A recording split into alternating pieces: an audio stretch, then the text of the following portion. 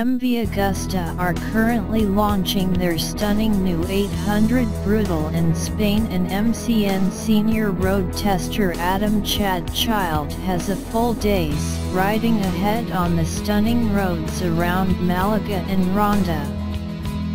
The Brutal has been a big success story for MV for over 15 years. From the aggressive first version through to the highly refined, but no less nutty, current lineup.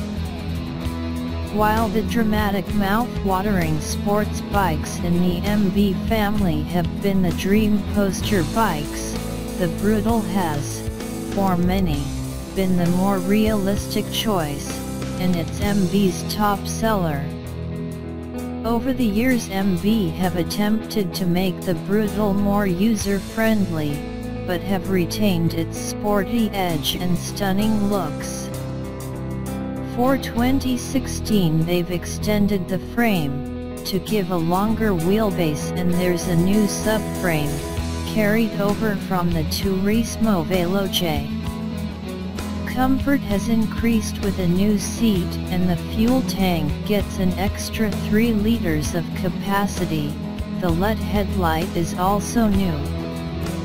A new dashboard makes scrolling through the 3 rider modes and 8-stage traction control far easier, and there's a new quick shifter which works both up and down changes.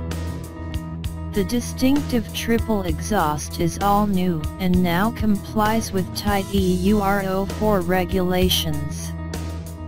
The 800 inline triple has also been tweaked, which again was mainly to comply with Euro 4.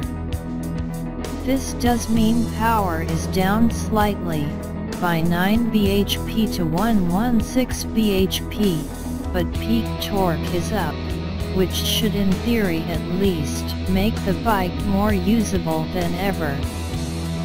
The first batch of bikes will be arriving in the UK shortly, with prices starting at £10,499. Full test report here soon, and in MCN on February 10th.